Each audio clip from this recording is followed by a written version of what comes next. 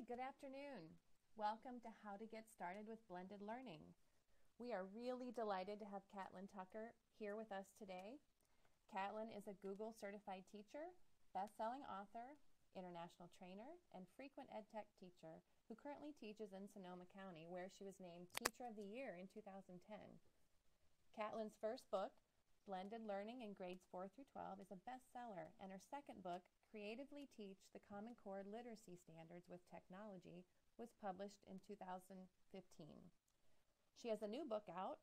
Blended Learning in Action was published this September. You can also find Catlin writing a column called Techie Teacher in the ASCD's Educational Leadership, and she's super active on Twitter as well. So without any further ado, Catlin, let's switch it over to you. Hi everyone. As Christine said, my name is Catlin and I'm really excited to be with you all today to talk about how to get started with blended learning. And for this particular webinar, we're going to start with 3 different models that are actually really conducive for teachers who are working in a traditional classroom setting. So we'll talk about whole group rotation, station rotation, and the flipped classroom. So for those of you who are on Twitter, I have my Twitter handle up there at Catlin_Tucker. So if you have questions that kind of come up for you after the webinar today, that's a good way to get in touch with me. For anybody watching the webinar after the fact, obviously a great way to kind of let me know if you have a question or you want access to a particular resource or you just have kind of thoughts you want to share. So we'll dive right in. I always like to begin my presentations giving teachers a little bit of a window into the classroom where I've spent the vast majority of my teaching career. I taught in this classroom for 13 years, and as you can see from the picture, it's definitely not a high-tech environment. In fact, I work at a high school that serves 1,800 kids, and there are only 2 functioning computer labs on the campus and then a couple mobile carts with devices. So I'm definitely had to be creative when it comes to using technology with my students. And for the vast majority of the time that I have been kind of blending online pieces into our very traditional classroom, I've really been relying on student devices to get that done and then capitalizing on student connectivity outside the classroom. So I just love for teachers to kind of see that for me, blended learning has been kind of this interesting challenge because of my access to technology.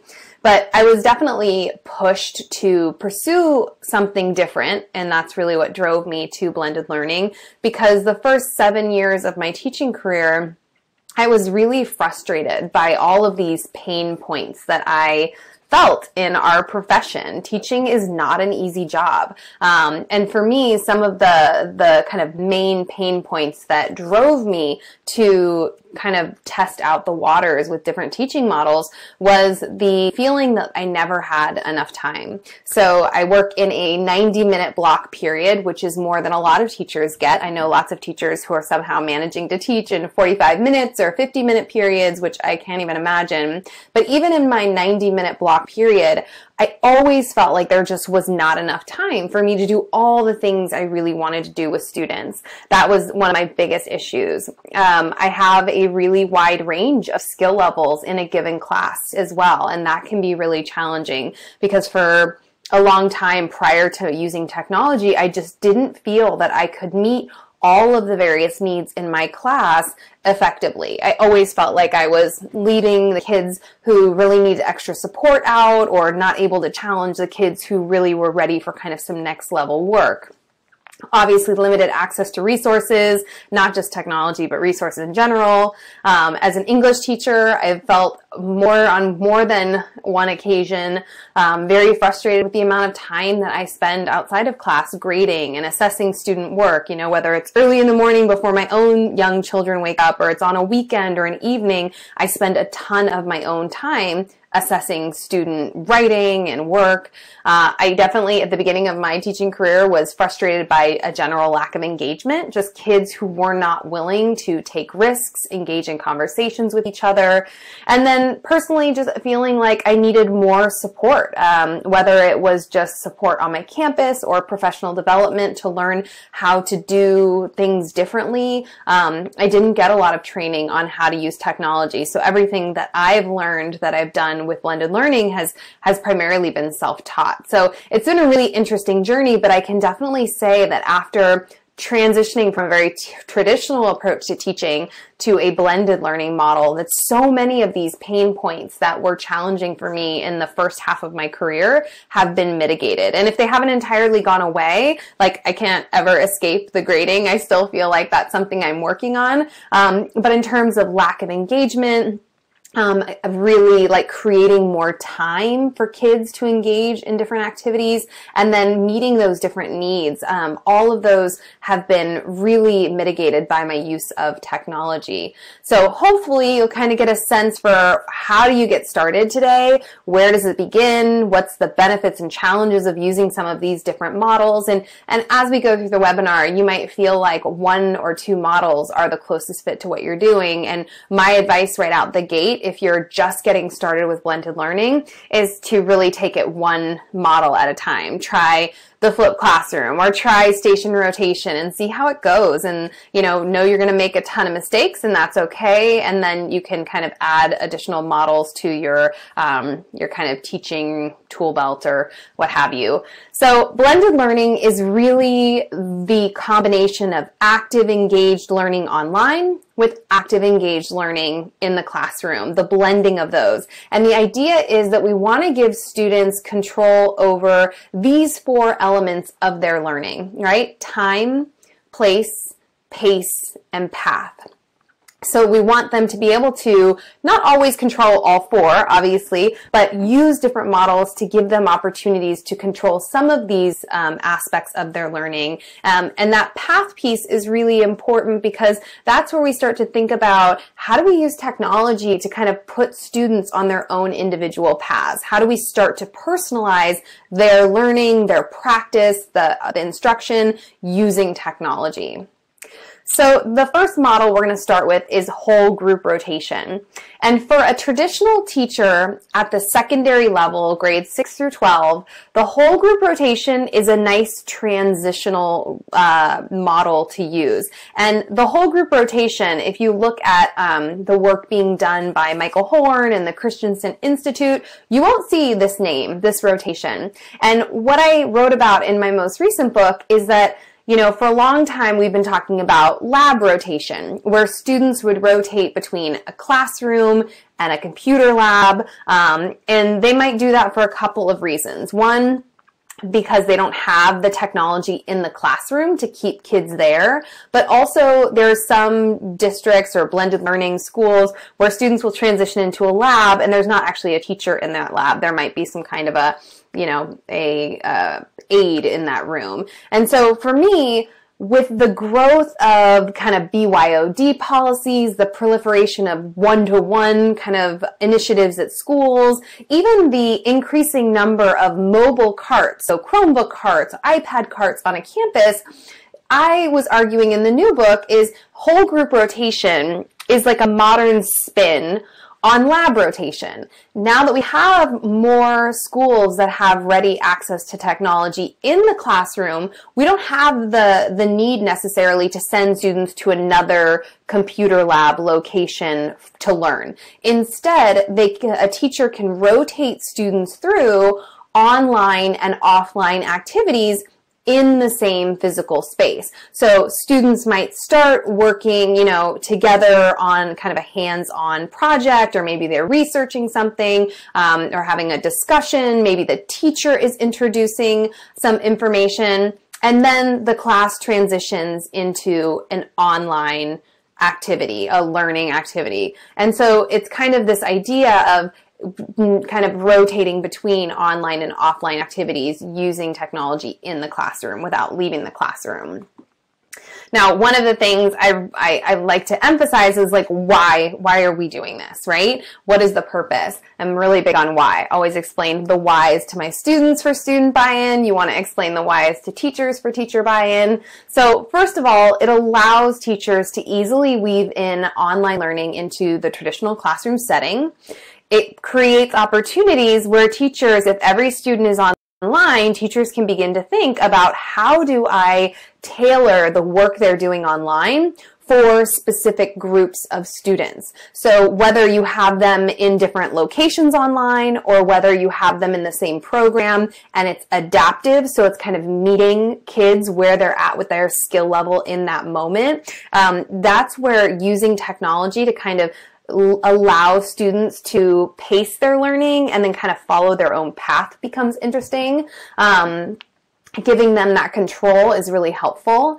And then also when we get to station rotation, obviously with station rotation, students are moving around the room, cycling through various stations. And with whole group rotation, it eliminates that need to move around the room. And for a lot of teachers, they are concerned about the amount of time that is spent in the actual act of rotating around the room, because we all know how slow kids can move when they want to. So these are some of the benefits of whole group rotation.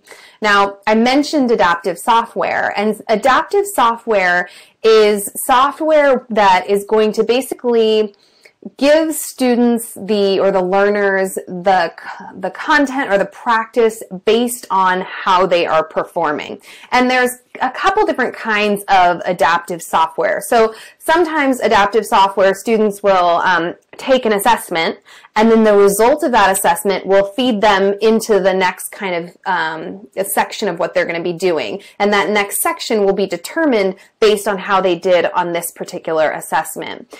Some adaptive software recalibrates the entire time as kids are working so that the next question they see is kind of based on how they answered the question before, which is very cool. So adaptive software can be pricey, but lots of districts do large district purchases so that teachers have access to them. So for example, I use vocabulary.com with my students, and vocabulary.com does have a very limited free version for up to 50 kids. But what's cool about vocabulary.com is that as my students are practicing a vocabulary list and doing a range of activities that vocabulary.com creates, I do not create them, it adjusts to where the kids are at. So if a certain student is consistently missing a word or struggling, that word's going to keep resurfacing.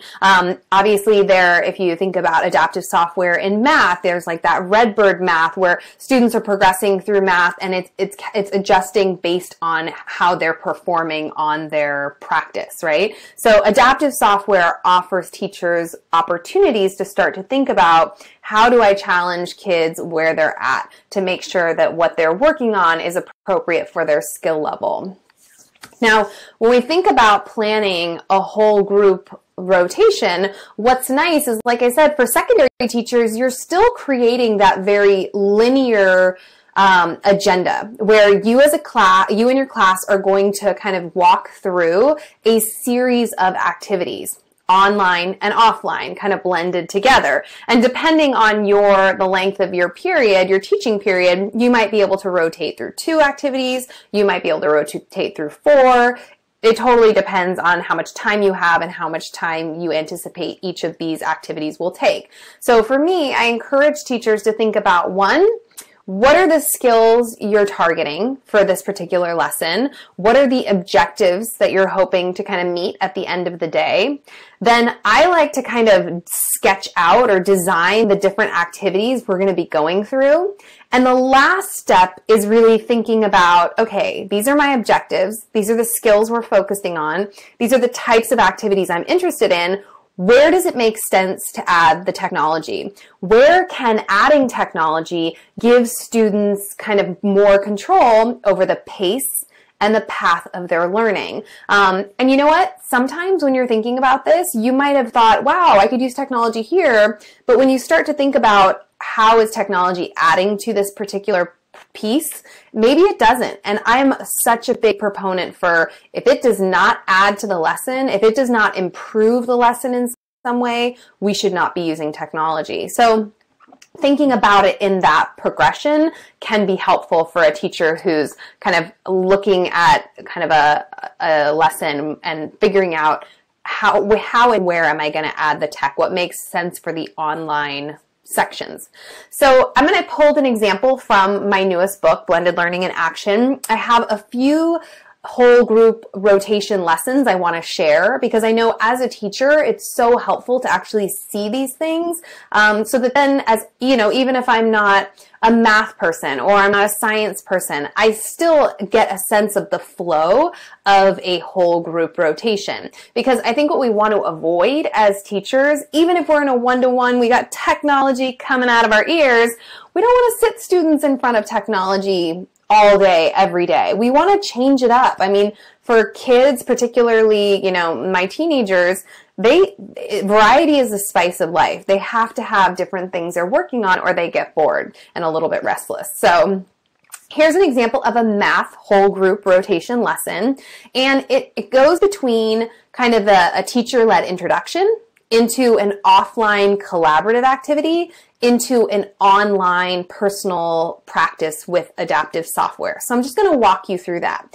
So in this lesson, and you'll see like numbers in parentheses, those are my time, kind of me timing out the lessons. So the first one is the introduction kind of explanation and modeling. So a teacher might introduce a concept, model, you know, how to solve a particular problem. Then they would and this would be offline.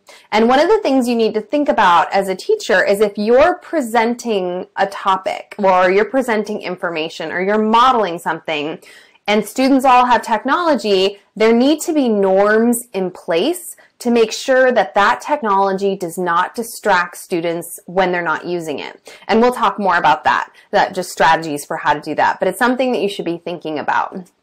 So the introduction is teacher-led. Then students break off into small groups for an offline learning section, and we'll call this collaborative problem solving. So if a teacher just introduced a concept and modeled how to solve a problem, they might give groups a different problem and ask them to work together to solve that problem using a similar process. And then hopefully you might even be able to use technology in this moment, the offline, to allow them at the end of solving the problem, take a picture of what they did and post it online to a Padlet wall, which is just a Padlet wall is like a virtual post-it note board. So every group, when they're done, they put their picture of like the process. How did they go through and solve the problem? What was their answer? So that then all of these different groups can share what they did in this one location. And then the teacher can pull up the Padlet wall and kind of walk through, oh, this group approached this problem this way. And oh, this group approached it this way. Can somebody from the group tell me why you guys chose to solve it this way? So it just leads to some interesting dialogue about how you solve problems and how different different process can lead to similar solutions. And maybe it's an opportunity for the teacher to catch kind of mistakes and problems in the solving of these kind of example problems that kids are working on. I would say you probably are going to leave somewhere in the neighborhood of like 20 minutes for that type of an activity. And then you would transition into the online learning section, which would be individual practice. And you could use anything from like a Redbird Math or maybe a Khan Academy or 10 marks to allow students practice where their practice is going to be adjusted to where they're at skill-wise. And then at the very bottom, it says exit ticket. And so one of the things that's nice about having technology in everybody's hand is there's a quick way to check in with them at the end of the period to see, you know, what did you learn today? What questions do you have? And then maybe even present them with another quick question to answer to kind of check their comprehension. So that's an example of a lesson a flow of a whole group rotation lesson. And you could think about this in math or in history. You know, you could have students kind of watching a clip of a documentary, and then maybe they get together in small groups and they're having a discussion about what they saw, and maybe they hop online and do research together. So thinking about how are we getting them to flow between these online and offline activities. Now, one of the things I see as a huge benefit to whole group rotation are those moments when every kid is on a device, because in those moments, teachers actually have time to provide individual coaching, whether that's walking around the classroom as students work and sitting next to a student and talking about something that they're working on in the class, or kind of coaching them on something they're struggling with, or just checking in with kids. Those moments, those face-to-face kind of connections are so important. I also have all of these online kind of moments where I get to support students and coach them in their work. So we might go to a computer lab, or every kid might have a Chromebook in the classroom. They might be working on a piece of writing, and I'm actually jumping into their Google Documents where they're writing to provide them with real-time feedback. So they're in their document making edits, I'm in their document making edits. So again, it's that online coaching where, yes, we're all on computers, but students see me actually in their documents, giving them feedback, providing them with tips, connecting them to resources. So using those online moments where kids are working to really get in there and work one-on-one with students, support students who are struggling, and maybe even kind of challenge those kids who are ready for that next level challenge.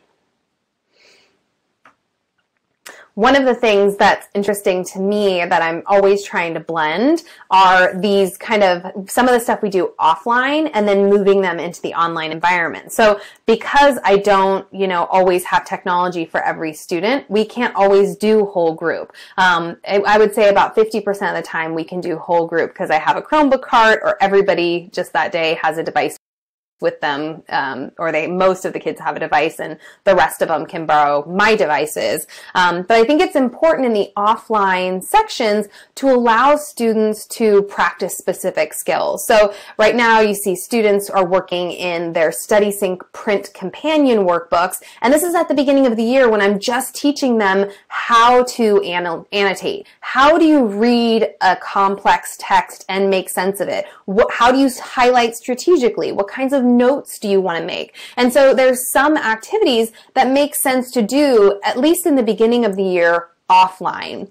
Then, as the year kind of progresses, we can take those skills or those kind of pen and paper annotation strategies and we can apply them to the online environment. So once students know how to strategically highlight on paper, how to make notes with, in the margins of a text, then when we go online to complete a StudySync kind of read-write assignment, then those students are prepared to take those paper active reading strategies and apply them to the online environment. So StudySync has this digital library with tons of text, and I can filter the different texts based on, reading level.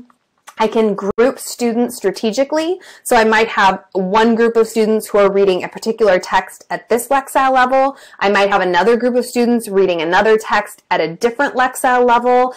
They might have two separate assignments. So all of a sudden being able to go online to read opens up all of these possibilities for me as a teacher to begin to really select texts for particular students to challenge them where they're at, and then also get them thinking about how do we take strategies, pen and paper strategies, and think about applying them to the online space. So for me, there's a lot of I try to think really strategically about what happens online, what happens offline at the beginning of the year that then will happen online later in the year.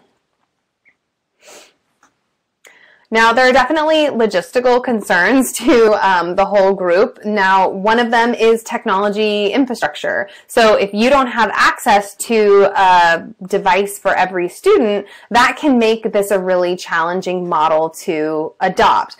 Because ideally, all students are offline, and then you're rotating them, all are online. So every student should have a device in that scenario. If you don't, have that kind of technology in your classroom, are there mobile carts you can borrow? Is there a computer lab you can get into? And then it's more like that traditional lab rotation. I also think a lot of teachers are concerned about managing devices and minimizing distractions. So if every kid has a Chromebook on their desk, but you're trying to explain a concept or they're supposed to be collaborating offline, then having routines in place is really important. So for my students, when we are offline, they know they need to have their phone devices volume off, screen down, because I don't want all those notifications lighting up their individual devices. If they have Chromebooks, if everybody has a Chromebook, then I ask them to tilt their Chromebooks to a 45-degree angle anytime we're offline, so they're not tempted to look at their screen or add another couple of things to the work that they're focused on. Cost of adaptive software is definitely an issue. You know, my school does not pay for me to have vocabulary.com. I could pay out of pocket, but as a single teacher, it's something like $35 a month, which is a little bit of an investment. So sometimes if you find something great, that's an opportunity for you to talk to the people kind of who make those decisions for your district and your school and kind of make a case for a really great piece of software that you think could help to build students' individual skill levels. And obviously timing and pacing is tricky because if students are completing a task online or offline, you don't want to rush and you don't want to have too much extra time. So one of the things that I encourage teachers to do is to always build in next steps into a lesson. So if a group finishes early or a student finishes early, they know that there's these other things that they can be doing and they know where they can go to figure out what they can be working on. So I always have kind of like a next steps section on my website so kids know exactly where they're going after the task I've assigned is done. The next model is a station rotation model, and this is exactly like the name, it does exactly what the name suggests. Students rotate through a variety of stations. To be a blended learning model, one of those stations needs to be an online station. Obviously, if you have tons of technology, you could design multiple stations that have technology. Although when I'm working with teachers and districts, I always caution teachers, you know, I wouldn't design all your stations with technology. Again, it's that idea of changing it up, variety, don't have kids doing any one thing for too long. So station rotation is particularly great for schools where you don't have access to technology for every student. You might have a handful of iPads, or you might have a couple stationary computers. And a lot of teachers assume, well, if I don't have one-to-one, I can't do blended learning, and that's just not accurate. So station rotation is a great model for those teachers who have kind of limited access to technology.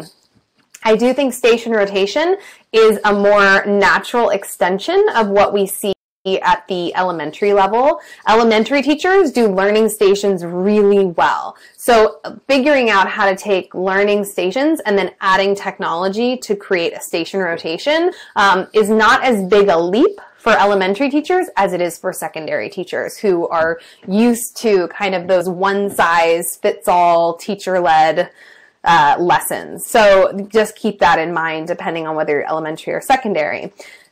All four of the pictures you're seeing on the screen are taken from the exact same moment in a station rotation. And so you'll see there's completely offline activity where kids are working at the board. You see there's a small group working with me. So I'm going through and doing individual or small group instruction. And then the other two stations involve technology, and students rotate through each of the stations in about a 20-minute interval. Because I have a 90-minute period, I can do 4 stations, 20 minutes apiece, and get through them all. But what I will say is there's no magic number or perfect number of stations. It depends on how many students you have in a class, because maybe you only want to have 5, 6, 7 students in a group, and so that will dictate how many groups you have. Or maybe you only have time to plan 3 stations, so voila, there are 3 stations. It's totally up to you. I get a lot of teachers who feel like, oh, Catlin, is this right? Am I doing it right? And if it's working for you, if it works for your students, then it's absolutely right. So you just have to make those calls. I also do 4 stations, to be quite frank, because my room, because the way it's set up, kind of lends itself with my really bulky furniture to 4 stations as opposed to like 5 or 3. For me, some of the benefits of using station rotation are really this opportunity to create smaller learning communities within a larger class. Because one of my complaints since day one of teaching is that my class sizes are too big. I wish they were smaller so I could work more effectively with my students. So by breaking them up into station groups, all of a sudden you create these smaller groupings of students, these smaller learning communities where kids are more likely to ask questions. They're more likely to engage in activities because it's less scary because there's fewer of them, right? There's time for me as a teacher to work with small groups of kids. And just like I love working one-on-one with kids in whole group rotation, I love working with small groups of students in the station rotation. For the first 7 years of my teaching career, my lessons were lockstep, one size fits all. I really didn't have time to sit with a group of 6, 7 kids, explain a concept, field questions, give them feedback on work they were doing. And now I have that all the time. And I have to say, it's in those moments as a teacher where I experience the most kind of like aha, kind of light bulbs going off for kids. I don't know what the difference is for them, but it's really much easier to connect with them in a small group setting and make sure they really understand the content.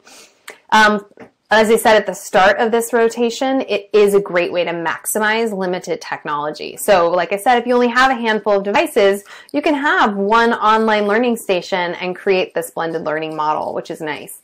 I also love the focus it's very student-centered. It encourages communication and collaboration. And because I'm not at the front of the room, like guiding an entire class through a lesson, the focus shifts from me being the center of the classroom to the students really being the center of the learning, which is always my goal. I want to take the attention off of me and I want to put it onto the students. So those are the things I'm trying to achieve with station rotation. This is kind of a nice overview pic of my room from the side angle. So you can kind of see these little individual pockets of kids working, right? The 4 different groups, these smaller communities within the larger class setting. I also really love kind of, like I said, those moments when kids and I are sitting around. So in this particular lesson, we were reading a text in StudySync's print companion, and I wanted to go through and just do kind of like a model close read for kids. So I read a section, and then I kind of talked them through what I would pick out, and then we went around and we took turns doing it. And then at the end, right in this moment, we were kind of discussing as a group, so how is what I modeled for you kind of different from what happens in your head as you read? What did you notice that you were like pulling out, or that I was pulling out compared to what you were pulling out? And it was a really interesting moment where I got to think, kind of get a sense of where kids are at, what strategies are they using when they're reading, what bumps are they hitting where they need kind of support. And a lot of my students just don't know how to identify the most important pieces of information. So being able to model that was really helpful. And I had a student in the group on this day just like have like kind of blurt out in the middle of my modeling like, oh, I wish you had done this 2 readings ago, Miss Tucker. This is really helpful. I didn't even know what to pull out when I was annotating. So for me, it's those moments that make this station rotation so valuable because I really get to connect with kids. And I almost always will lead a station, but I also design stations where students who are those really strong students, they get it. They get an opportunity to lead stations. So if I know I have a student who's just knocking it out of the park in this particular area, how can I allow that student to really shine and teach like a small group lesson or explain a concept or model how they do something for their peers so that they get a chance to be challenged in a different way, and then their peer group can learn from their expertise, which I love. I'm a big fan of kind of making the students the experts and putting them up in front of each other. So as you're designing a station rotation, and there's a lot of tips in my new book for how to do this, but kind of a general overview for designing a station rotation is that you want to have that teacher-led station. I know it is very tempting to think about designing stations that don't include you because we always feel like, well, if kids are working, then I can be at my desk and I can get through X, Y, or Z of the many things I have to do.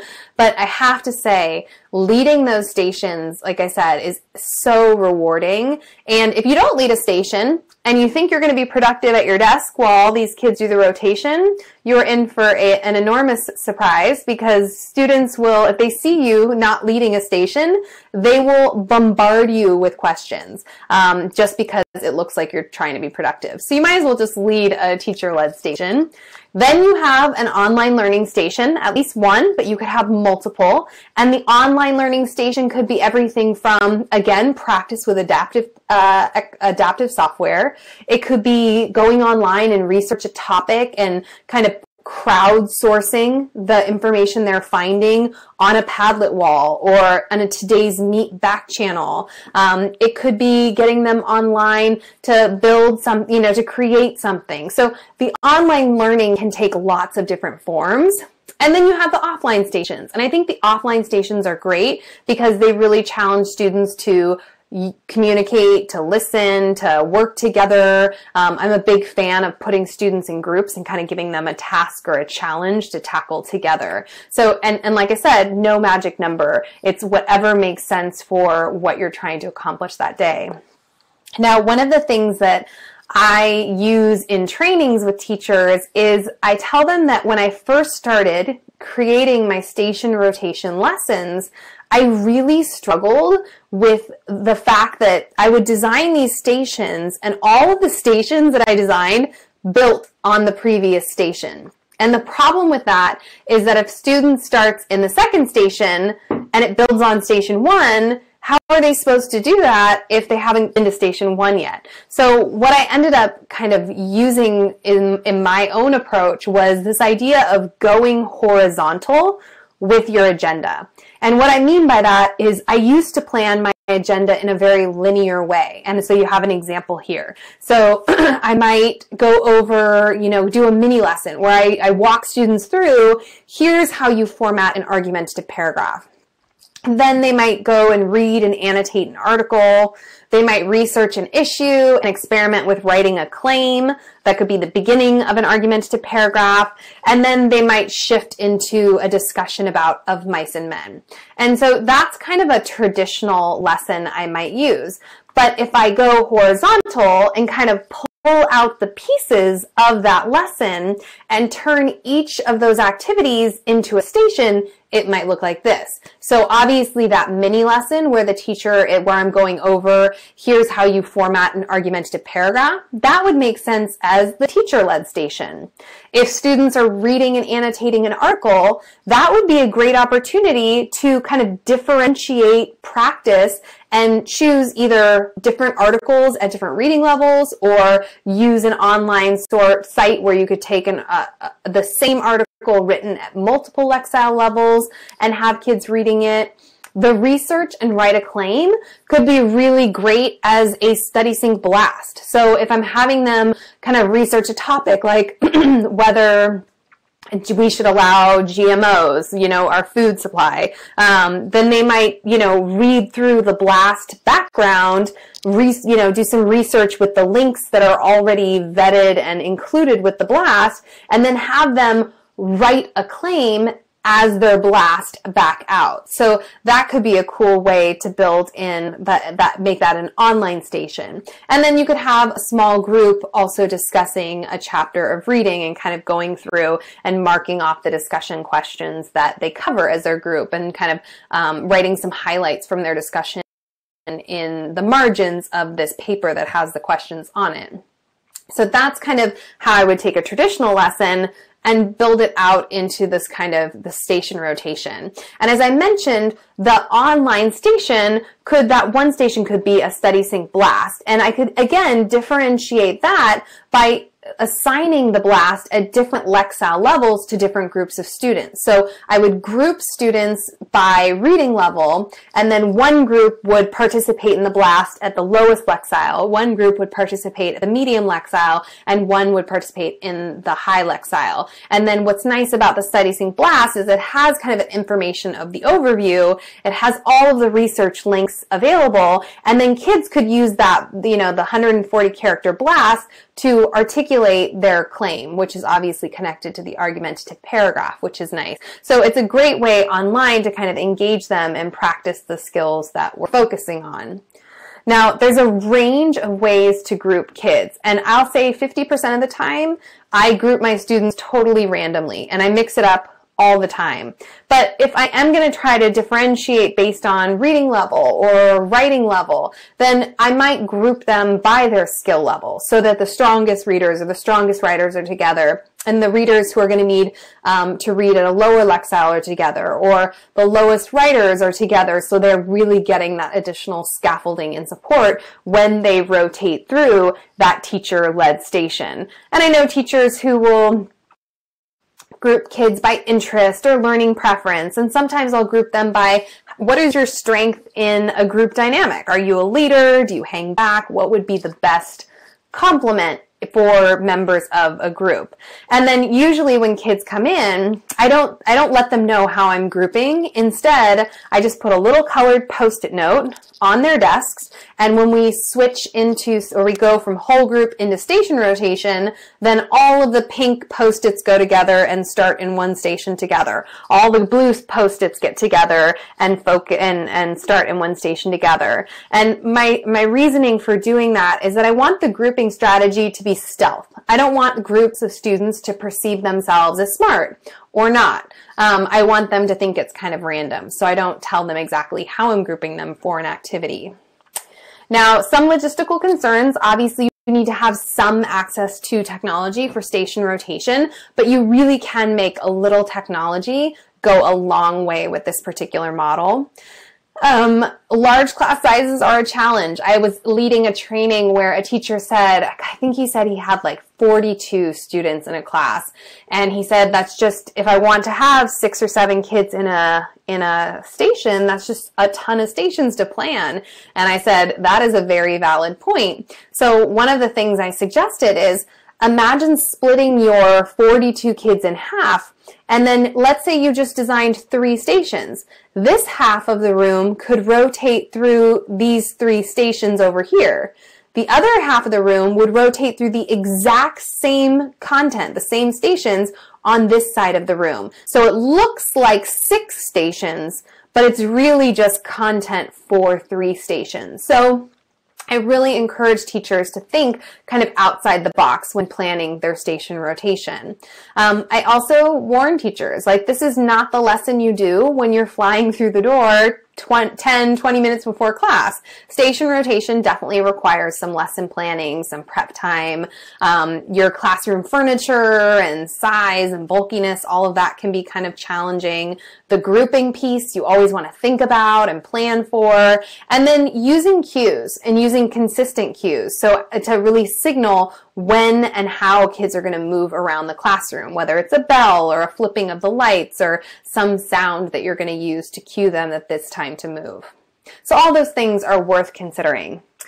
And then the last blended learning model that works really well in kind of a traditional school setting that you might want to think about is the flipped classroom. And the flipped classroom is really well known. I think we can thank the Khan Academy for that.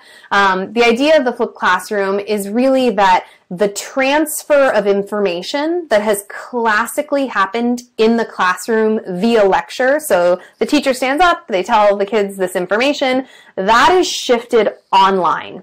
The benefit of shifting the information online is that students can pace their own learning. If it's a video, they can pause it, they can rewind it, they can watch it a couple of times, and then the application of that information, which has classically been assigned for homework, is moved into the classroom where students have the subject area expert, a whole group of peers with whom they can ask questions and work. So if you flip information and students watch it at home, hopefully they come to class ready to apply that information in the class setting.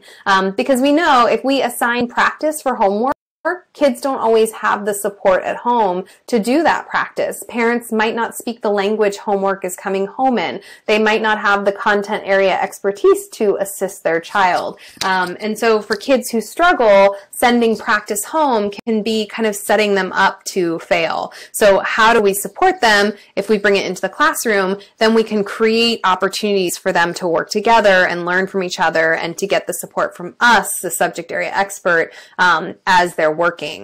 Now, the goal of flipping the classroom is really to give control to students over the time, the place, and the pace of their learning, right? They can decide when and where it's comfortable for them to watch this information. Then class time can be used to extend and apply. Teacher in that scenario is in the room to support kids who are struggling. And then because the information lives online, it can be revisited by the student, by parents trying to support the student. It's accessible after the fact. Whereas in a traditional model, you lecture, you give students information, and then it's up to them to have written it down or have notes. There's not an easy way to necessarily re-access that explanation.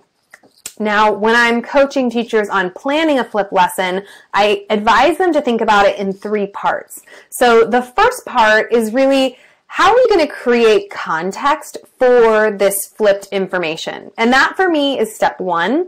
It happens in the classroom before kids have ever watched a video. It's an activity meant to pique interest, meant to get them kind of to drive inquiry, get them asking questions. It might be an activity where I'm trying to assess their prior knowledge on the topic. Then step 2 in my flipped classroom happens at home the majority of the time. And that is the step where where I'm transferring information and then I'm engaging them around that information. So I don't just want to flip the information and make it available online. I want to flip it, but then I want to use that online environment to get students asking questions about the information and kind of wrestling with concepts and trying to make sense of it before they come back to class. The third step in my flip lesson is apply and extend. So you got this information online. Now I want to create a student-centered activity where you're working with your peers to try to take that information and apply it. In my book, I go through and talk about how I flip my vocabulary instruction, how I flip my writing instruction. And now last year, I just started flipping my grammar instruction. So I found this really a valuable strategy. Anytime I'm tempted to stand in front of the classroom and tell students something, I ask myself, would this be better recorded as a video that they can pause, rewind, or watch a bunch of times if they need to? So one of the hurdles with the flipped classroom for sure for teachers is just the content. You know, creating your own content is a time-consuming proposition. And so I found it definitely worthwhile to create some of my own content, but then I also go online and find great content that's ready to use. So if the hurdle standing between you and trying the flipped classroom is this idea that I don't want to create my own videos, or I don't have the technology to create my own videos or the software, then my suggestion would be, what's already out there that you can grab, right? Are there cool videos on, Khan Academy or on history.com or PBS where you can grab content? For those of us using StudySync, I will often go into the StudySync library and just do a search of the Sync TV skills videos so that I can see what video explanations of how to write a thesis statement are already out there so that I can use good stuff without having to kind of recreate the wheel. So my suggestion would be to get over that kind of hurdle, try the flipped classroom with content that's already ready, see how it goes, see how your students respond to it, and then if it's worth your time to kind of go out and create some more of your own, you'll know kids like this model. Some logistical concerns for teachers are definitely one, access to technology outside of the classroom. Oh, teachers don't want to disenfranchise students who don't have access. I would definitely suggest, if you're not doing it already, to send students home with a technology survey, or have them fill out a technology survey in the classroom, so you can really get a sense of who has access, who has challenges, how can you support those kids. Also, the challenge of, well, I'd love to try this, but what if kids don't do their homework? The reality is there are some kids who just don't do their homework. And so you have to have systems in place to manage that. Whether it's, giving students a device and asking them to watch the video before they transition into the student-centered application activity, or whether it is having them observe a group, you just have to figure out how do you want to handle it.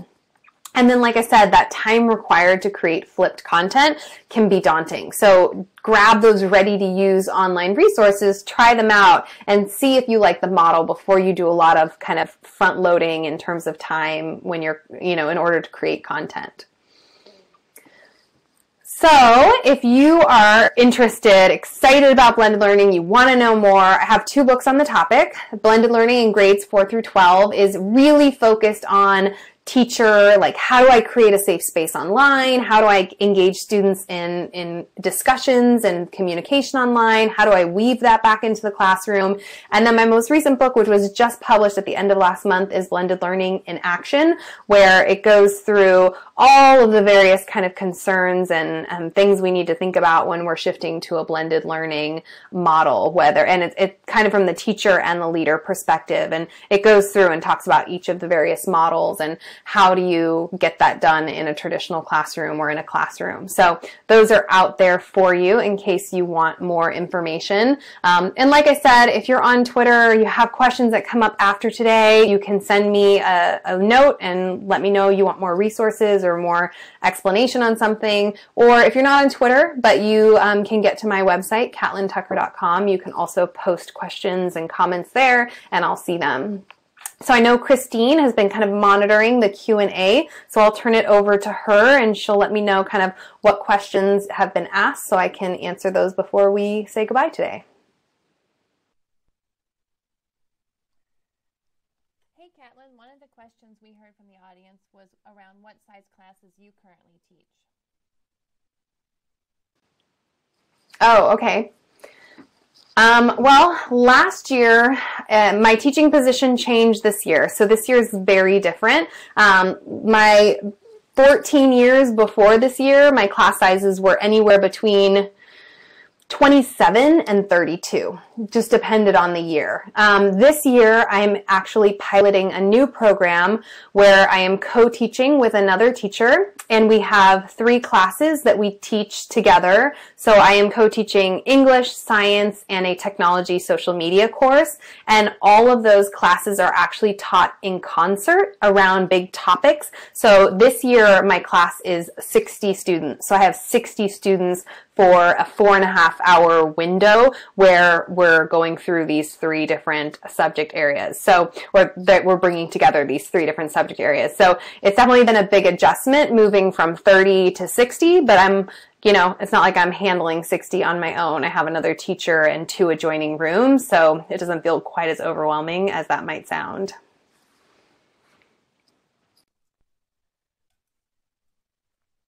Awesome. Another question we have is, what changes have you made to your assessments when using blended or flipped classroom models? That's a great question. So I've found myself using much more of the formative assessment as I've transitioned to blended learning, because I assess my students much more frequently to see where they're at, what they're getting, and where I want them to go next. Because if what I really want to do is try to get them on their own personal path and try to challenge them where they're at, I have to be constantly checking in with them. But I will say I use technology a lot to help me assess more accurately. So for example, my students will do like a diagnostic test on No Red Ink, which is a grammar practice website. And so they'll do a diagnostic and I'll get all these statistics and stats about where they're at in terms of their skill level in relation to specific skills or specific content areas. And then I can kind of shuttle them into practice for areas they're struggling with. And I can put different kids into different kind of paths of practice based on how they were assessed by the program. So I'm definitely doing more informal assessment. When I'm in their Google Documents, and I'm using technology as much as possible to give me data about where kids are at, whether it's vocabulary or writing or reading level or, grammar, to try to figure out where do they need to go next on this path. Do they need to go back and do more practice? Do they need another explanation? Are they ready to go ahead and kind of move to the next level? So for me, assessment is, an almost daily kind of part of my life as a teacher, trying to meet the needs of kids. But like I said, it's not me taking home stacks of paper and grading them and handing them back. It's a very different kind of flow. I hope. Okay, so going back to the discussion around flipped learning, we had a couple questions around technology at home. And so I know you addressed this a little bit, but can you just speak again to the idea of how you would provide alternates for those students who can't access technology at home through that flipped model? Absolutely. So there are a couple different things that you can do, and one of them actually combines two of the models we talked about today. So if I had my kids complete a technology survey and I had a substantial number of students who did not have reliable access to internet or a computer outside of classroom, what I would do, and what I actually do quite frequently, is I take station rotation and the flipped classroom, and I marry those two models. So if I have 4 stations or 5 stations in a class, then one of those stations would be the flipped station where students watch the video, take notes, and then the next station would be the application and extension station. So that moves the flipped classroom into the actual classroom. Now, in doing that, you lose kind of 2 of the factors that I identified, which are time and place, because obviously students don't have control over the time and place if you're asking them to watch this video in the classroom. But they still can control the pace of their learning. So they can pause the video, they can look up a word online, they're not sure what it means. And so I still think there's definite benefits to that. In the book, though, I have a graphic that shows kind of how you have to think about your station rotation progression if you're going to marry station rotation and the flipped classroom. Because like the challenge I hit when I first started designing station rotation is you can't have students start at the apply station before they've seen the flipped content. I mean, unless you have just a rock star group of kids who you want to challenge and see what they can do before the flipped station. But most of the time, if I'm going to do an in-class flip, I will add an additional station to the ones that I to the number I normally would. So instead of 4 stations, I'd have 5. But on the first rotation, there would be nobody in the 5th station. It would be empty. And the 4th station would be the flipped video. So there wouldn't be anybody in the application station. And then during the second rotation, the kids who saw the video would then fill in that group that was empty during the first rotation.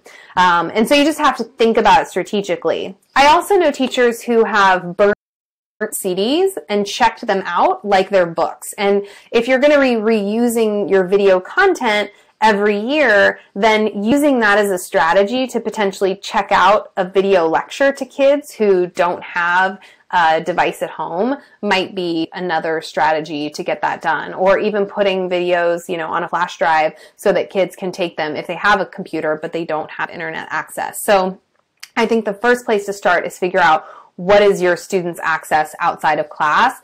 then think about, could you imagine using the in-class flip approach within a station rotation? And if not, does that kind of burning some videos to a CD or a DVD make sense for your kids kind of to check out? Awesome. We only have a couple minutes left, and there's one more question that's interesting that I want to make sure we hit. How do parents feel about the flipped classroom model, and have you had any great experiences or challenges with that on the parent front? Yeah, I had a really funny experience. So when I first started the flipped classroom, this is years ago, my kids are watching videos from the beginning of the year, and we didn't have back to school night until, we didn't do back to school night until October or something crazy. And I'm up there doing my song and dance at back to school night. And as you know, people are shaking my hand, they're leaving, some parents hang out and they want to talk. One of the women said, "It is so great to finally put a face to your voice, because I hear your voice all over my house all the time." And I like froze because I was thinking, what is this woman talking about? But her daughter had been watching my flip videos like all the time. And it was the first time she had ever had experience with that. So that was a funny kind of moment where I was like, oh, parents are seeing or hearing me at least on these videos. So then what that kind of sparked for me was a decision to flip my back to school night. So the next year I actually did a video where it was like me on camera introducing myself and my teaching philosophy. And then I went into a virtual tour of our online website and some of the online spaces we were going to be. And I email blasted all my parents before back to school night. And I said, this is a flipped classroom approach. And it was really cool because I think for them, a lot of parents can't get to back to school night. Or they have 3 kids on a school campus. They can't get to every teacher. And I think it really, for them, highlighted the value of this model and the benefit. I also know that so many of my parents love that my website has all of my videos. So if their kids are struggling, they actually can go online and hear my explanation of how to do a piece of writing or what a vocabulary word means, and they can support their kids. So for me, all the feedback has been overwhelmingly positive, and I survey my students every single semester, what's working for you, what isn't working for you, and they overwhelmingly love the flipped classroom. It's one of the things they think is the most effective. Excellent. Well, we're at about an hour now. I just want to take a moment to thank you so much for your time today. It's been really interesting, and I hope it's been valuable for our audience. So why don't you go ahead and close this up, and then we'll finish up. All right. Well, thanks everybody for joining me today. It was great. And again, don't hesitate to reach out if you want more information on anything or you have a question. Thanks, everyone. Have a great day.